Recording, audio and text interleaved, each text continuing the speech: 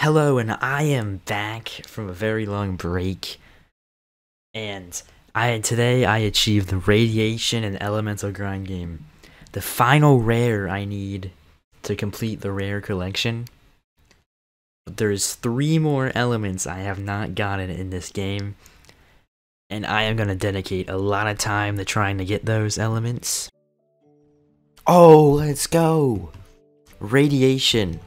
This is the last rare I needed to have all the rares. Unless there's some new rare I don't know about. This move better be lit. Ooh, hella clean. Is that a 2-second cooldown? Nah, this is as good as Explosion for grinding. Okay, this move better be good too. Hey yo! Hey yo! What is that? It's like a big spiral spinning around me, like, and I'm 4-second cooldown. So I get like 20 seconds of this spinny green thing, and then I can do it again for another 20 seconds. Nah, bruh, this game's broken. This guy. Cart gal. Level 84. Get wrecked, bozo! Where did he go? Decimated. Wait, I got decimated too. That's tough. At level 10, you will unlock a radioactive dash. Now this move dashes towards the cursor, stuns enemies in range, and does random damage. It also increases the user's speed upon a successful hit. Does that mean the speed temporarily, or is that like a permanent speed until you die? Okay, this guy. I missed! Frick!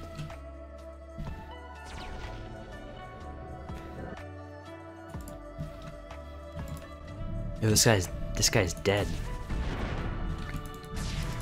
I dashed. Oh my god. Currently there's only one more move for radiation. So I'm gonna go grab that move real quick. Then I'll use the full move set. I really don't think a rare element should have only 4 moves. Because in all reality, you can get to level 15 in 5 or 10 minutes. And that's kind of all the new moves you get. Like, at least go to level 20. Give it one more move. At level 15, you unlock the final move of radiation, Fallout. Now this surrounds the area with radiation puddles. Now I'm gonna see the range on this thing. Dang. That has pretty big range. Is it random? I want to see if the puddles are randomized. I have a feeling they are randomly generated, I think.